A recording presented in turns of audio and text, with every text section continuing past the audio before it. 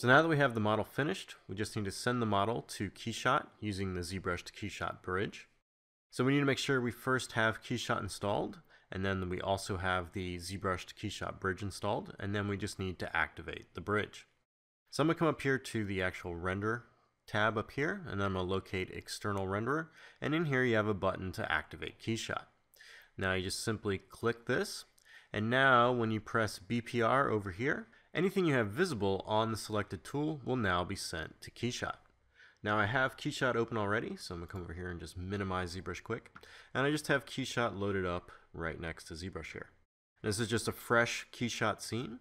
So to quickly send this entire model over to KeyShot so we can generate some renders, we need to make sure we have KeyShot set to the external renderer, and then we're going to come over here and click BPR, and this is going to take anything in your scene here and send it right to KeyShot. So I'm just going to come over here and click. As you can see, now it is transferring this file over to KeyShot. So now we should have that city right there inside of KeyShot. So now we can actually move the city and start framing this to start generating some different views to actually send to Andrew.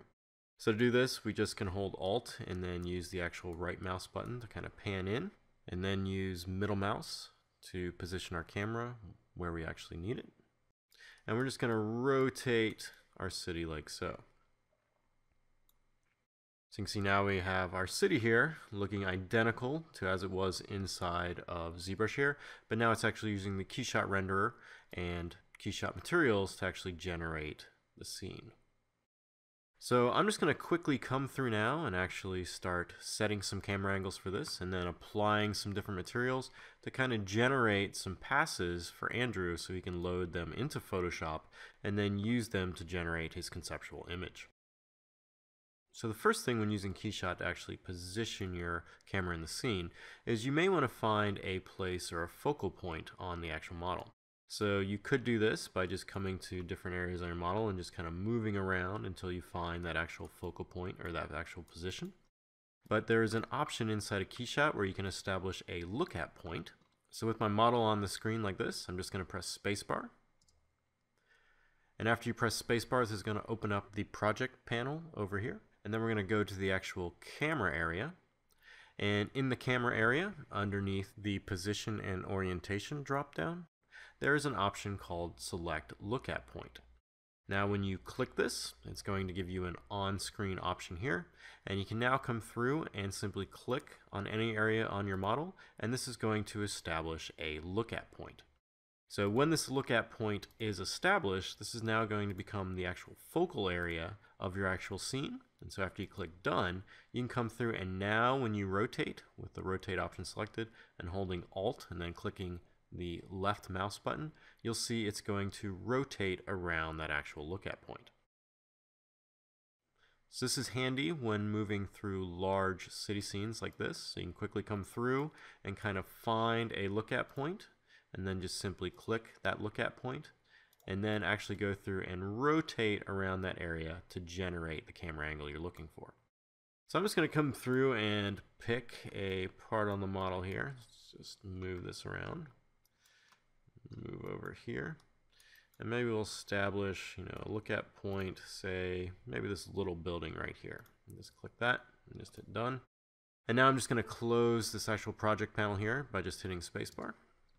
And now I'm just going to zoom in on the scene here and try to frame a certain camera angle. So maybe something like this. Now we can change our perspective for the camera as well. So we just come up here and type in the perspective value we're looking for. So I'm going to go for 35 and just click that, and that's going to update. And then we can kind of just position our scene and move stuff around until we find an angle that we actually like inside of KeyShot here. Now once you have your angle set, right now we're using the default world environment. So I want to load an environment in that has some harsher lighting to it. So I'm going to come over here to the library panel over here, and I'm going to go to the actual environment tab, and I'm going to type in Forest Road. Now after you type that in, this Forest Road HDRI image should now load in, and I can now load this into my scene by simply clicking and dragging, and that's going to set that environment. And now with this environment set, I can now hold Control and click with my mouse, and this will actually rotate the environment in the scene here. And as you can see, as I rotate, the actual shadows are changing based on the actual HDRI environment. So this will allow you to come through and rotate this and get kind of different shadows or different effects that you may like on your actual buildings. Now after we have this camera set to a view that we like, we can store this camera. So we're going to hit spacebar again. And this is going to open up that project panel. And now we're going to navigate over to the actual camera tab. And in here, we're going to choose this drop down icon right here. And we're just going to click add camera. Now, when this is actually added, we can now lock this camera. So we can store this for later use. So now we can go back to say free camera, get a different angle of our city here, maybe something like that. Then add a new camera there and then lock that one. And now we can switch back and forth between those actual camera angles. So this is really handy when coming through and storing a bunch of camera angles and then going back and deciding which one you actually like and then generating renders from that angle. Now after we have our camera angles kind of established, we can now start applying some different materials to these buildings to kind of generate different passes. So I'm going to hit spacebar again to close the actual project panel over here. And now with that closed, we're now going to come over to the actual library panel over here and then choose the material tab. And in here you have a whole list of KeyShot materials you can actually apply to your model. Right now the model is using the matte cap gray material that we sent directly from ZBrush over here. So if I want to apply a different material, you just need to come over here and then go to one of these actual different categories. So I'm at plastic right now. And then you just come through and pick a material. So I'm going to pick this hard, rough material here, and then just simply click and drag it on your model. So now after you drag this on, you're going to see KeyShot is now going to render your model with that actual material applied. So we're going to use these materials here to generate different passes on our cityscape here, and then we're going to store these passes out as different images, and then I'm going to hand those off to Andrew, and you can use those passes to kind of blend together or mask out different areas to generate different effects. So we're going to come through now and just select a few different passes. So let's say we're going to get this hard rough gray. That's a pretty good one. And then say, let's experiment with some of the stuff in the toon area down here. So they have these kind of outline kind of materials as well. So we just apply that quick to my model by just clicking and dragging. You'll see now I have this nice kind of toon outline. So that might be handy for Andrew to use in his conceptual image. So I'm just going to go through and just experiment with some other different materials in here to just kind of render some different effects. So we had that one hard shiny plastic. And maybe a rubber, and then we have that toon one. So just going through and just playing with them in different materials and seeing how they handle to the environment lighting we have set across different surfaces before we actually start rendering these out. Now after we have a few of these kind of picked in our mind here, we can now start generating a render queue, which is going to allow us to apply these different materials and then render them out individually to a set image size, and then we can actually hand those off to be used inside of Photoshop to kind of establish our conceptual image. To do this, the process is actually pretty simple. We're going to come to the top and click on Render, and then we're just going to open up the actual render panel.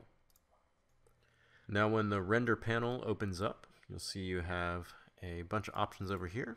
You actually click through and change different settings. The first one we're going to look at is just the output area. And in here you have the ability to change the name of the image, set the format, change this to PSD, and then change the resolution.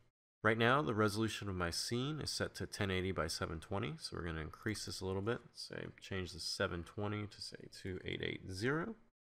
And then clicking back over here should now update the other side.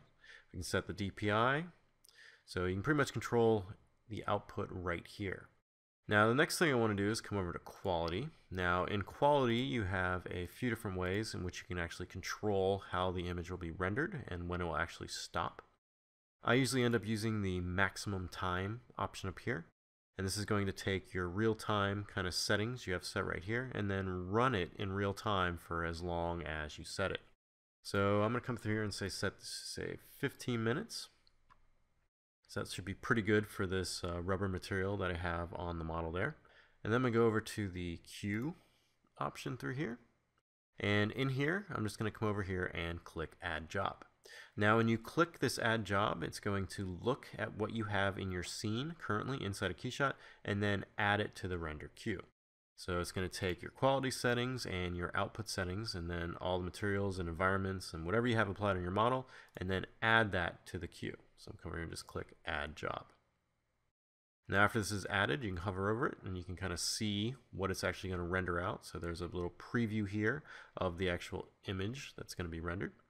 Then we can go back into KeyShot here and say now apply another material. So say like this toon outline here and just apply that over like so, and then go back to the render tab at the top, then click on render again. And now we can change the different settings in here. So the quality of this line shader probably doesn't really need to go for 15 minutes, so we'll change this to like 10. And then we'll go to the output, still everything's set the way it was originally, it's just appended a new number now. So the other image will be 447 and this one will be 448. And then we can go back to the queue, and now we can add this as another render.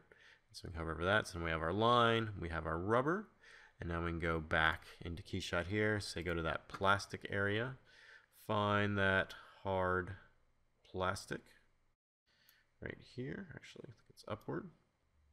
So it's hard rough plastic, and then apply that to the model as well. Then go back to the render panel. Set the quality on this one, we'll up this a little bit, say do maybe 30 minutes, and then go back to the queue and click add job. Now after you have all these kind of set, all your different passes set up to render, all you need to do is come down here and click on process queue. Now when you click process queue, it's going to go through and process all these in order. It's going to pause what's rendering inside of KeyShot here and then render these out in its own window.